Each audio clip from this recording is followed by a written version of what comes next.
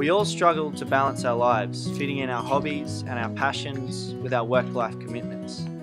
Not all of us can freely shape our lives. Some of us need the courage to do so.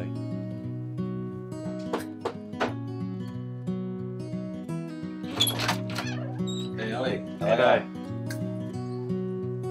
Come on in, mate. Cheers. My name is Oliver Murphy-Kurth and I'm here today to interview Dave McNamara, a subcontractor who, against all odds, has managed to keep his passion alive. So mate, tell us a bit about your passion and how you got into it.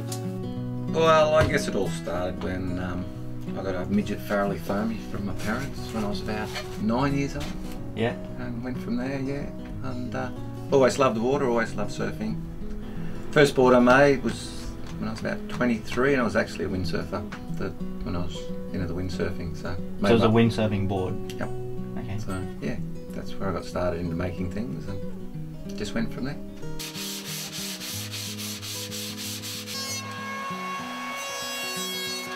How do you juggle your work-life commitments with shaping? You find time to do it. So you always find time to do things you love to do.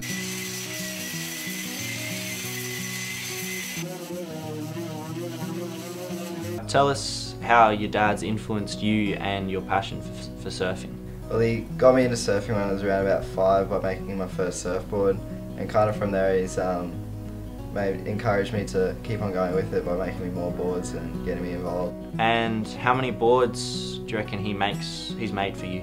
Easily over a handful. What do you think makes your dad so good at what he does and drives him to continue doing what he does? Well, he's just a perfectionist and he has to do hands-on stuff, so he has to build, and I think he's found his passion in making surfboards, so he's kept at it. Tom is a big influence in your life and your passion for shaping. Tell me how he's influenced you and how you've influenced him. I think his influence is that he loves surfing so much and he lives for it.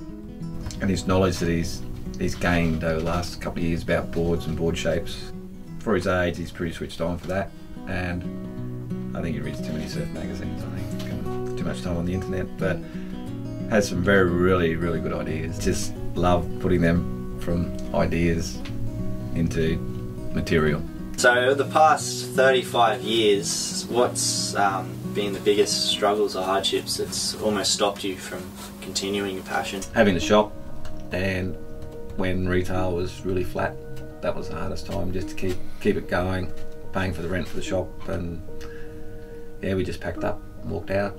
So gave it away for a little while, and then, but I had some good loyal clients and customers that kept coming back. What's your advice for anyone out there who's given up on their passion? I think you got to set yourself some realistic goals rather than just dreaming, and put some plans down on paper and make sure they're achievable. In no stage did I ever want to be Billabong or Rip Curl or anything like that. I just wanted to make surfboards and see people out in the water more than anything, rather than make $1 million, because I definitely don't make $1 million. As I said, set realistic goals. If it fails, go back to find out where it failed and try to find different ways to get over that step. But yeah, if you're passionate enough, you'll get there.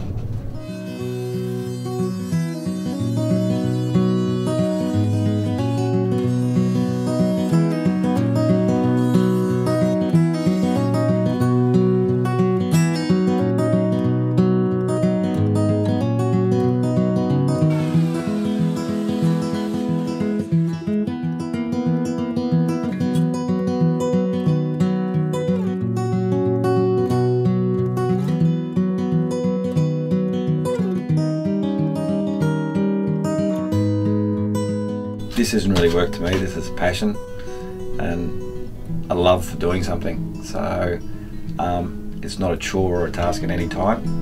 It's actually a relaxation, so it's not hard at all.